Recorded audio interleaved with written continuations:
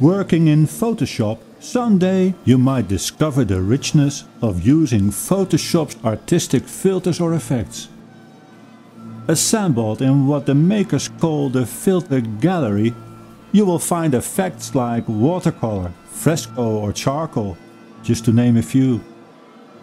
And from a digital point of view, all these filters or effects are highly artistic in their own right.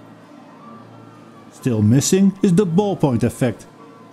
Not surprisingly, because the ballpoint itself, with which fast-drying printing ink is brought onto a surface with the use of a rotating little metal ball, is still very young, and so far mostly used as a handy tool just to write a note.